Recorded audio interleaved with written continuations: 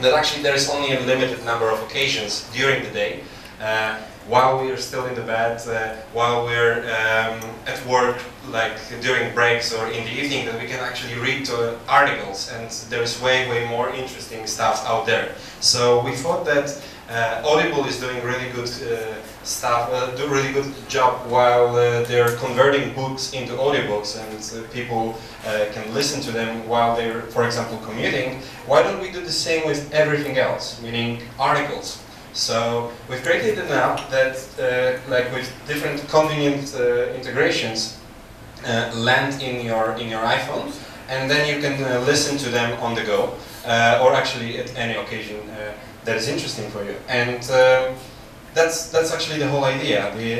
Right now we're about to launch, so probably it will be available in App Store within a week.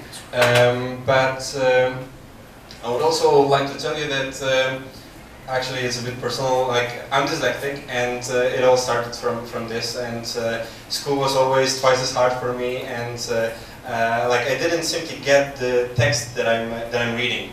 And I always thought that, okay, something's wrong with me, I just didn't know what. And then I kind of realized that when I listen to stuff, when I watch a video and so on, I just get it. So, okay, I thought, let's try to make everything available in audio. And that's when we put up the very simple website, when we allowed people to sign up. We didn't do too much marketing, and then we end up with 1,600 people who sign up on our beta lists, so that they can try it out. Because it appeared that people who are commuting, people who are doing the dishes, people who are walking, and so on, could actually listen to anything there is. And we've allowed 220 out of those they've entered the app already, and they've helped us understand what is the most important. And obviously that's the quality of the voice. Another thing is like the integration, so that they can easily add any article there is.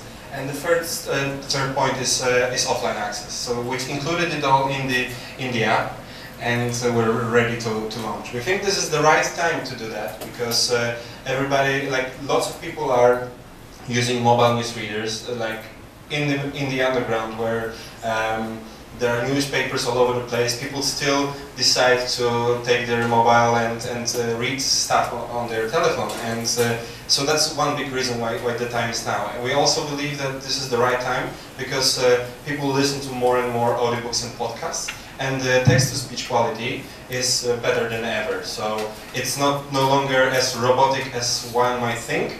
Well, actually, I would be happy to present it to you. Maybe